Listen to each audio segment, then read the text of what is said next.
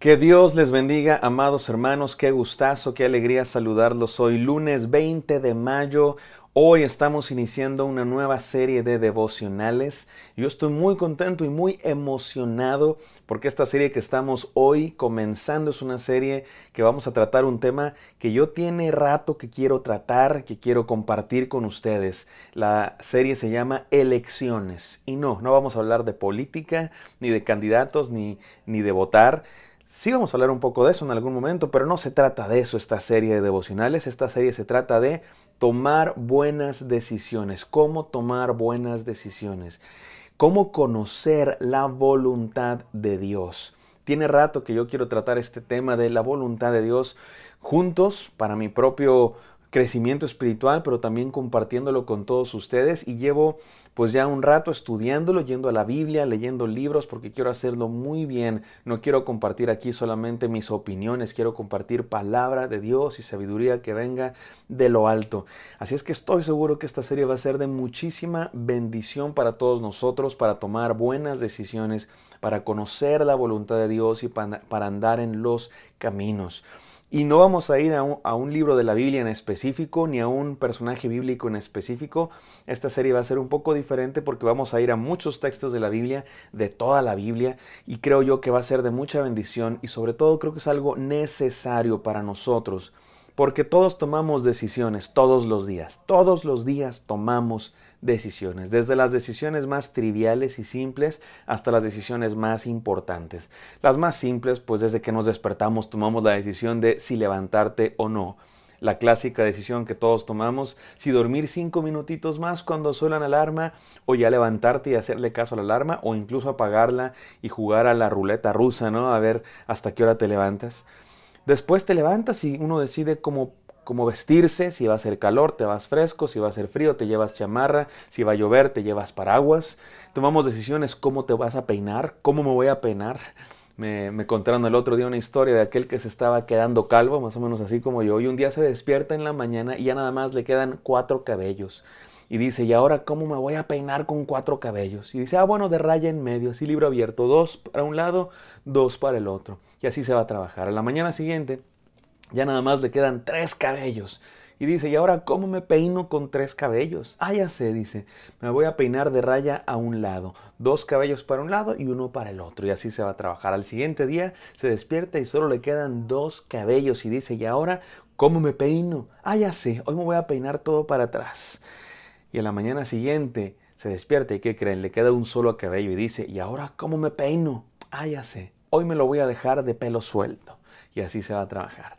Así nos está pasando a algunos de nosotros, ¿no? Ya no sabemos ni cómo peinarnos. Tomamos decisiones como esa, triviales, simples, sencillas. Pero también tomamos decisiones, algunas más importantes. Algunas que a lo mejor van a afectar el resto del día. ¿Por qué ruta me voy al trabajo? Si hay mucho tráfico por esta calle o por la otra, ¿puedo llegar 1 hora tarde o puedo llegar a tiempo? O incluso decisiones, por supuesto, las más importantes de la vida. ¿Qué carrera voy a estudiar? ¿A qué me voy a dedicar? ¿Me voy a mudar de ciudad o de país?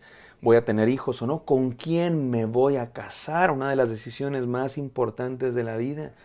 Y la decisión más importante de todas. ¿En quién voy a creer? ¿En qué voy a fundamentar mi vida? ¿En la palabra de Dios o en los valores del mundo?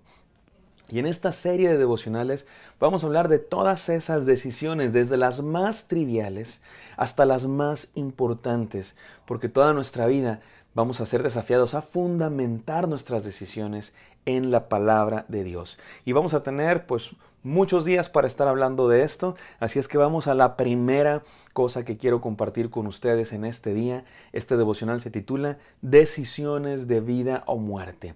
Y estos primeros devocionales van a ser una especie de introducción en los que estudiaremos la importancia de nuestras decisiones. Vamos a leer Deuteronomio 30 del 15 al 20, no sin antes orar. Gracias Padre Santo porque nos permites estudiar tu palabra todos los días, Señor, y nos bendices. Y ahora, comenzando esta serie, Señor, te pedimos que tú llenes nuestro corazón, Señor, que podamos conocer tu voluntad, que podamos tomar buenas decisiones y ser personas, Señor, que fundamenten su vida en la roca que es Cristo Jesús, en tu palabra eterna, Señor. Permítenos recibir tu bendición y ser desafiados a tomar buenas decisiones todos los días. En el santo nombre de Cristo Jesús oramos. Amén. Amén, amados hermanos. Vamos a leer Deuteronomio 30 del 15 al 20 que dice así.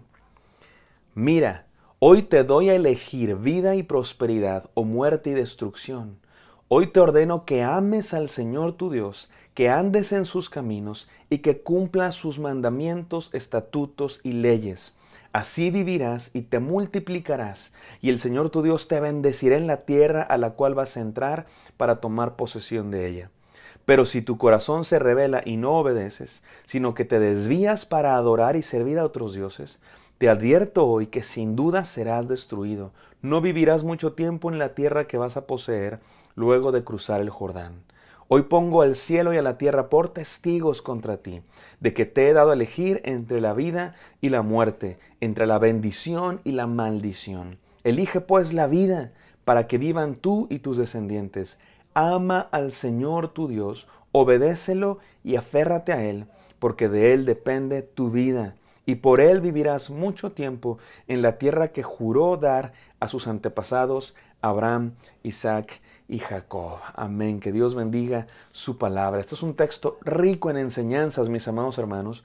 Moisés está viejo, ya sabe que va a morir pronto, y sabe que él no va a entrar a la tierra prometida, y le está hablando al pueblo. Y Moisés tiene una gran preocupación, pero no preocupación en el sentido de angustia o afán, sino en el sentido de una gran responsabilidad, de decirle al pueblo que permanezca en los caminos de Dios, aun cuando Él muera y ya no esté, y aun cuando ellos entren en la tierra prometida. Es un momento crucial en la vida del pueblo de Dios, porque vienen de la esclavitud y vienen de pasar 40 años en el desierto y están a punto de entrar en la tierra prometida. Su vida entera va a cambiar, van a dejar de ser nómadas, van a dejar de ser errantes en el desierto y se van a establecer en la tierra, y Dios los va a usar para conquistar esa tierra y convertir esa tierra en el lugar, la casa del pueblo de Dios, donde Dios va a dar su palabra, su ley, sus profetas, el templo de Dios y finalmente Cristo Jesús. Así es que están en una encrucijada, están en un punto de quiebre, están en un momento de decisión, como el que tú y yo a veces estamos. A veces estamos en ese punto de quiebre, en esa encrucijada en el que tenemos que tomar una decisión. ¿Me caso o no me caso? ¿Tengo hijos? ¿No tengo hijos? ¿Tomo este trabajo? ¿No tomo este trabajo? ¿Me cambio de ciudad? ¿No me cambio de ciudad? ¿Me voy del país? ¿No me voy del país? Tenemos que tomar esa decisión. Y Moisés les dice que tomen la decisión más importante. Es una decisión de vida o muerte. Así lo plantea Moisés. Les pongo delante de ustedes la vida o la muerte. Escojan la vida o la muerte. Porque la decisión más importante, mis queridos hermanos, hay decisiones importantes. ¿Qué vas a estudiar? ¿Dónde vas a vivir? ¿A qué te vas a dedicar? ¿Con quién te vas a casar? Y son decisiones cruciales, ciertamente. Pero hay una decisión más importante que todas ellas. Y lo dice con una palabra que me parece reveladora, Moisés. Amar a Dios. Esa es la decisión más importante que puedes tomar. Amar a Dios.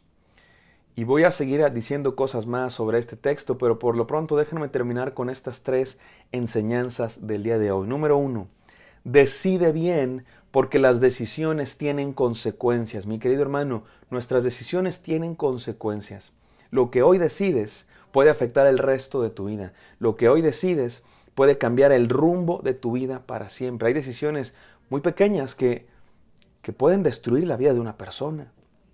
Y de pronto ni siquiera tiene que ser así como una gran decisión. Por supuesto, con quién te vas a casar es una decisión que va a afectar el resto de tu vida y hay que tomar una buena decisión. Pero hay decisiones que a veces parecen pequeñas, pero que te terminan llevando a un destino completamente diferente. Y esa es la segunda enseñanza. Decide con cuidado porque las decisiones determinan tu destino. No solamente tienen consecuencias, sino que determinan tu destino. Te pongo algunos ejemplos muy sencillos. He escuchado la historia de algunas personas que son adictos a algo, adictos a la droga, adictos al alcohol, adictos al cigarro. ¿Y cómo comenzó esa adicción que les ha llevado a algunos incluso a la muerte, al cáncer, a las adicciones, a la sobredosis, a la destrucción de su familia, a arruinar su vida? Pierden su trabajo porque son alcohólicos, porque son drogadictos, porque están adictos al tabaco y terminan teniendo alguna enfermedad como consecuencia de eso. ¿Y cómo comenzó esa adicción? ¿Cómo comenzó esa adicción?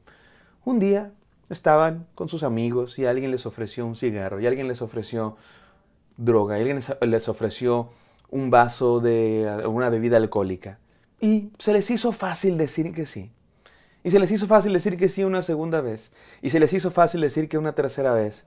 Se dieron ante la presión y pensaron que no iba a tener consecuencias y terminaron arruinando su vida. Algunos perdiendo su trabajo, algunos perdiendo su salud, algunos incluso lastimando a otros por su adicción, por una decisión sencilla. Mi hermano, decide con cuidado porque las decisiones determinan tu destino.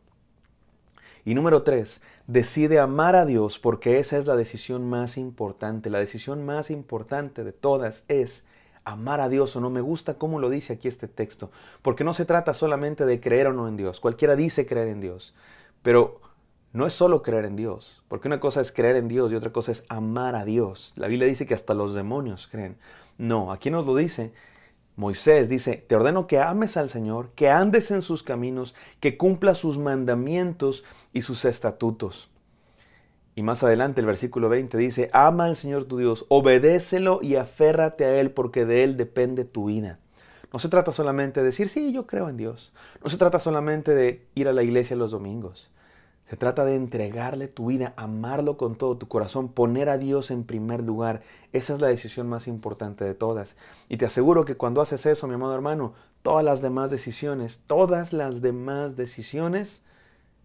se ordenan. Déjame termino este devocional con esta ilustración. Dicen que las montañas de los Alpes son una de las montañas más hermosas allí entre Suiza y Francia, en el centro de Europa. Y en esas cordilleras, en esas montañas, se originan diferentes ríos. Se originan los ríos que van al Mediterráneo, como el Po o el Ródano, las cálidas aguas del Mediterráneo. Pero en esas mismas montañas también se originan otros ríos que van al Mar del Norte, a los mares fríos, congelados del norte. Y también se originan algunos ríos, como el Danubio, que van al Mar Negro, un mar convulso y en aquella región donde también hay bastantes guerras. Así es que piénsalo, una gota de lluvia que cae en una montaña en los Alpes puede chocar con una piedra o puede irse para un lado o para el otro por el viento o por los accidentes geográficos y terminar en el cálido mar Mediterráneo como los ríos Po y Ródano, o en el frío mar del norte como el río Rin, o en el convulso mar Negro como el río Danubio, por una piedrita, por un accidente, por una planta, y terminan en lugares completamente diferentes. Así son nuestras decisiones, mis queridos hermanos. Nuestras decisiones son de vida o muerte. Y esto no es para espantarnos, al contrario, esta serie es para darnos paz, para darnos calma sobre cómo tomar decisiones. Así es que no te despegues, porque es importantísimo tomar buenas decisiones. Vamos a orar. Gracias, Padre Santo, porque pones delante de nosotros la vida o la muerte. Escogemos la vida, escogemos amarte, escogemos creer en ti, aferrarnos a ti, obedecerte a ti, Señor. Ayúdanos a tomar buenas decisiones. En el santo nombre de Cristo Jesús oramos. Amén. Amén, queridos hermanos. Espero que esto haya sido de bendición para ustedes. Me encantaría encontrarlos el día de mañana. Bendiciones.